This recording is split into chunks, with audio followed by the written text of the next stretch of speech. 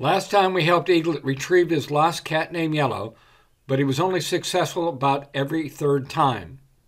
This time we'll learn how to use the color sensor to help Eaglet be more successful and learn how the same sensor can help score more points in the annual First LEGO League Challenge. One of the problems with the program we created in episode 4 is it depends on exactly where Chariot starts. Let's take a closer look. Here's what happened when Chariot starts right in front of the house.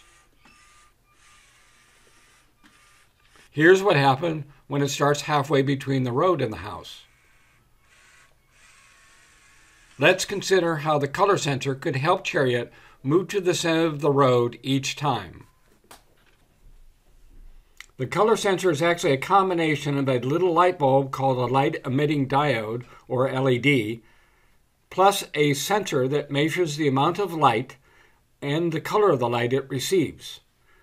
We can use programming blocks that either check for a particular color or measure how much of the LED's light is being reflected back to the sensor. First, let's attach a color sensor to the robot. We want the sensor to be close enough to the mat to get a good reading, but not so close that the light from the LED won't be able to reflect off the mat and back to the sensor. Let's connect the sensor to port A. The Spike Prime app has a couple of ways of showing us what a sensor is seeing or detecting. First, we connect to the hub as usual using Bluetooth. Then, if we look carefully, we see that there is a little icon in the upper left of the screen that looks a bit like the color sensor. Underneath, there's an indication of what it's seeing.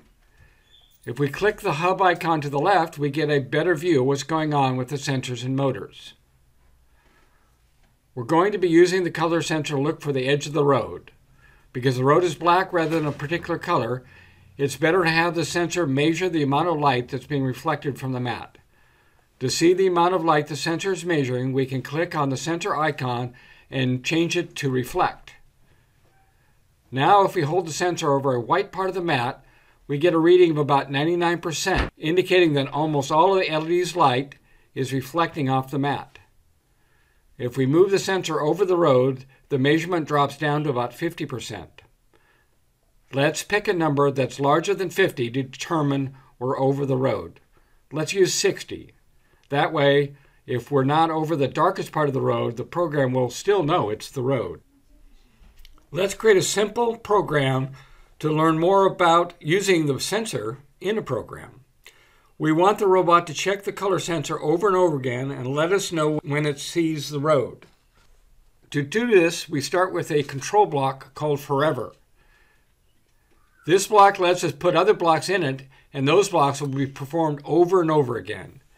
We want to turn off the light when the sensor is over the dark road and turn it on when it's over the white mat.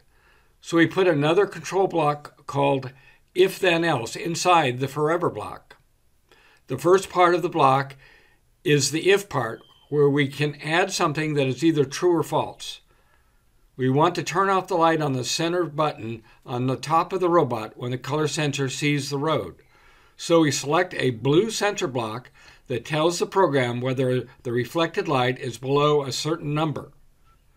We leave the port as A because that's where we plugged in the sensor. We change the 50 to 60 so the if part becomes true when the sensor is over the dark road. The next part of the if then else block is the then, which is where we put a block that should execute when it's true the sensor is over the road. Right now, we're testing our understanding of the color sensor, so we put a purple light block there that turns the center button to black or off.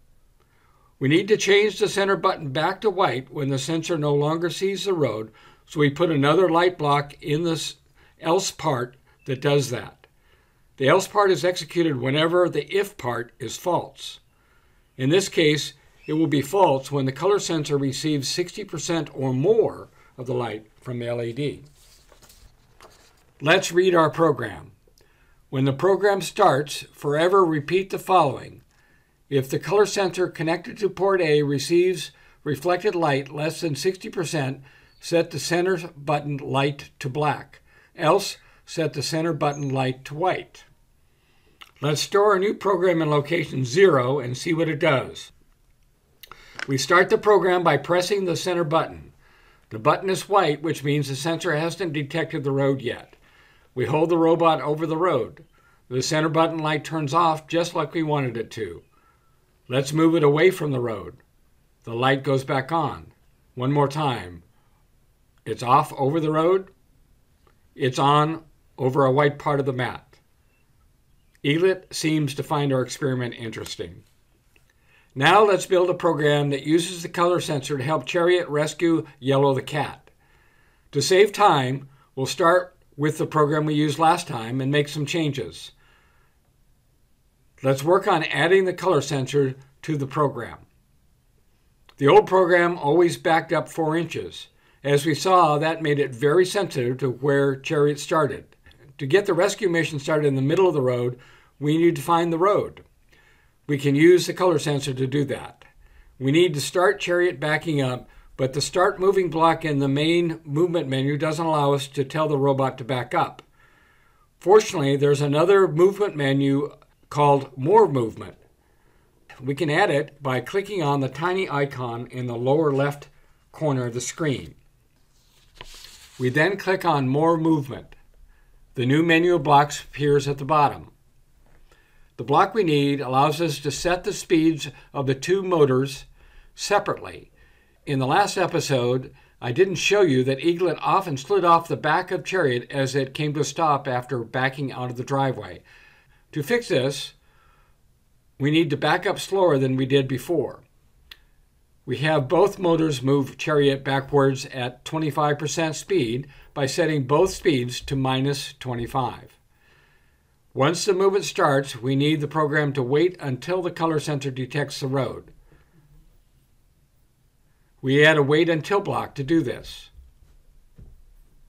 We then add a sensor that becomes true when the amount of reflection drops below 60%.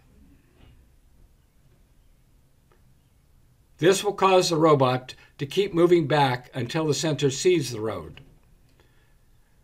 Because the sensor is mounted on the front of the robot, it won't detect the road until its wheels have gone past the center of the road. To center it on the middle of the road, we add 1 more block to move the robot 1.5 inches forward.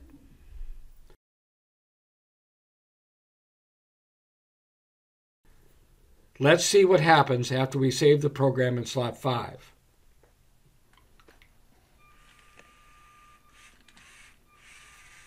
Good. Chariot is running in the center of the road. Let's stop it and try again from another starting position. Even though Chariot started closer to the road this time, it ended up in the center of the road again. Let's let Eaglet and Chariot complete their mission. Well, the program almost works, but Chariot turns a little bit too much before it lowers the arm to yellow. In the next episode, we'll use the gyro that we learned about in episode 3 to cause the turn to Yellow the cat to be more accurate.